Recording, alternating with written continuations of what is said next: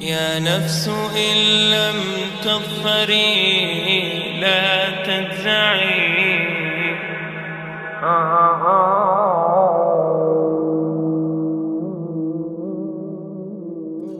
All the praise is for Allah,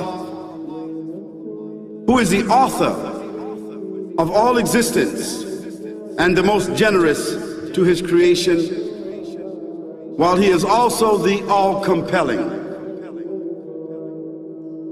He is the only one worthy of our worship, having no partners, no associates, no sons, no daughters, no one whom he must consult, and no one or anything which has any comparison with him.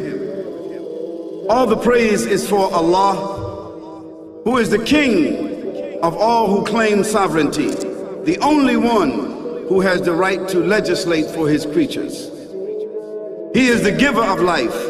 He is the causer of death, while death has no effect upon him, because he is the ever-living, the self-subsisting, the eternal and the only absolute. All the praise is for Allah, who has power over all things, and there is in reality no power and no strength, no influence to cause benefit or detriment except through him. It is he who created this complex world, the seen and the unseen, the evident and the speculative, the earth and all that is on it, and everything that is in it. It is he who sent his messengers and prophets, alayhimus salam, with the common message of strict monotheism, which simply means that there's absolutely no one worthy of worship, no one worthy of our obedience except the Almighty, the One, the Absolute, and who has no partners. The earlier messages which changed the world in the area in which the prophets were sent, those messages we know have changed.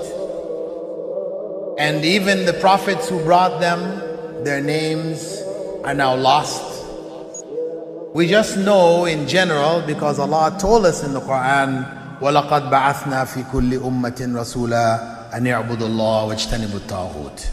I've sent to every nation a messenger, calling people to worship Allah alone and to avoid the worship of false gods. This essential message has been preserved in Islam in a way that it was never preserved before. Not because the message was different, because it was the same message, but because of the fact that there would be no other prophets who would come after Muhammad sallallahu alaihi wasallam. So therefore that message now had to be protected. It had to be preserved in a way none of the earlier messages were preserved. I will relate this. What you say you have come to know 40 years back, and what you call the Big Bang is already mentioned in the book which I read, the glorious Quran. It's mentioned 1400 years ago in Surah Anbiya, chapter number 21, verse number 30, which says, Avalam yaral lazina kafaru. Do not the unbelievers see anna samawati wal arda kanat ratkan fataqnahuma, that the heaven and the earth were joined together and we clove them asunder. What you're talking about, the Big Bang, I try to imagine compressing a spring. I push it closer and closer and closer together, so it's smaller and smaller and smaller. And I've stored a tremendous amount of energy in that spring. And when I let it go, it bursts out, it bursts out, it bursts out. The creation of the universe, which you came to know 40 years back, is already mentioned in this book, the glorious Quran, 1400 years ago. Who could have mentioned that in the Quran? So the atheist will say, maybe someone wrote, maybe it's a fluke, maybe it's a guesswork. A human being, regardless of who they are, or where they are, or what they do, will have this curiosity. They'll want to know, why am I here? How did I get here? And do I have a purpose? And if so, what is it? The only one who would really be able to answer that question would be the Creator Himself. If there is a Creator, it would be up to Him to tell us why we were created and what He expects from us and what this life is really about. Allah has shown the people from the time of Adam until right now, has shown the people what He wants from them. And it's a very simple thing, and that is that worship be for Him alone without any partners. In fact, we know this life to be a test from Almighty God. That's why we're born, and that's why we die, because there has to be a beginning and an end for us to be tested on. The next life, after this life, no one will ever die again. A bad person or a good person.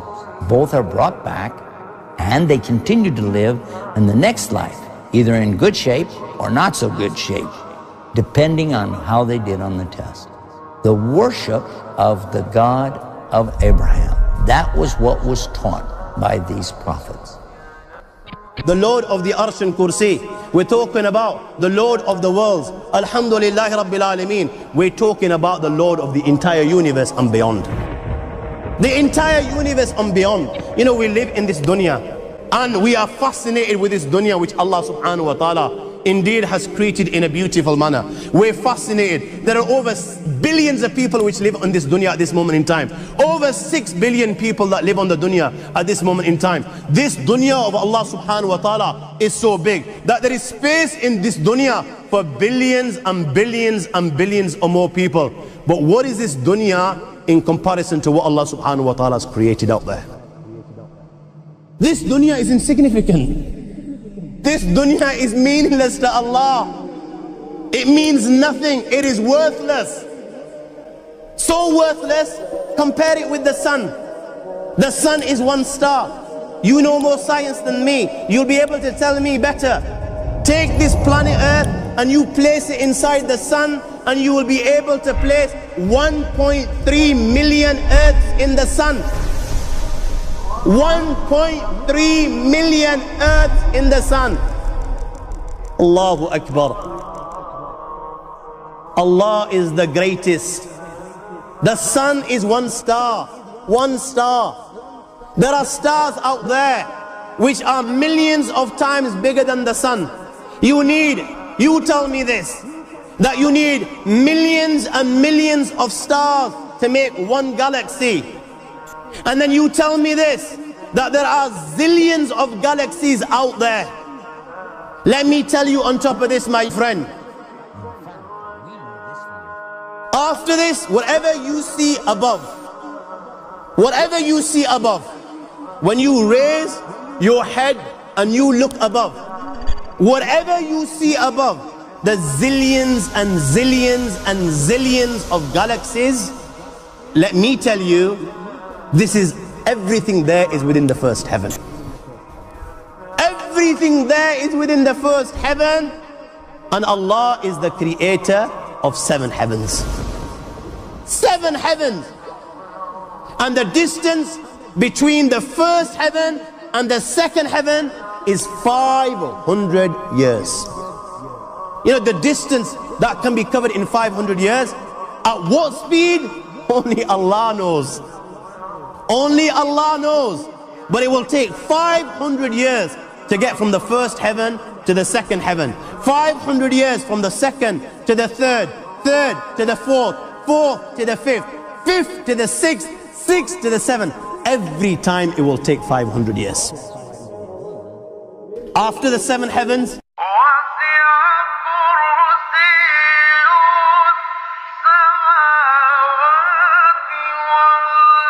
وَسِعَ كُرْسِيُّهُ السَّمَاوَاتِ وَالْأَرْضِ. You all read the Ayatul Kursi. You all know the Ayatul Kursi. After this you have the Kursi of Allah. You have the chair of Allah subhanahu wa ta'ala. You know these 7 heavens that we've just talked about, in comparison to the Kursi of Allah, they're non-existent. They're meaningless. Rasulullah sallallahu alaihi wasallam has given an example in a hadith just to give us a little bit of understanding with regards to the 7 heavens in comparison to the Kursi of Allah. Take a ring from your finger, take it off, the small ring that you have, and place it, let's say, in a desert, the Sahara Desert. It's the biggest desert in the world. You know that ring that we take off from our fingers and place it in the Sahara Desert? What comparison is in between the ring and the Sahara Desert? Nothing. Nothing.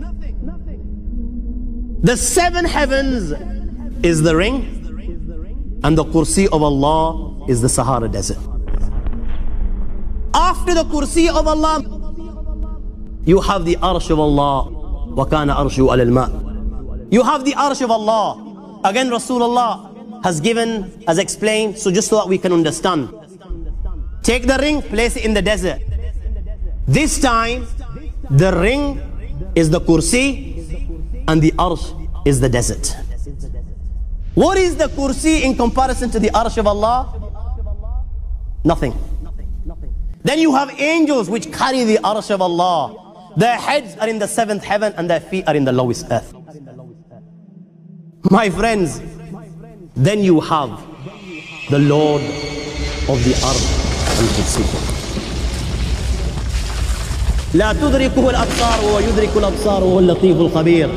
He is beyond the size of Allah, who Allah is, what Allah is. The greatness of Allah is beyond the comprehension of my little mind. This is the being that you and I are messing with.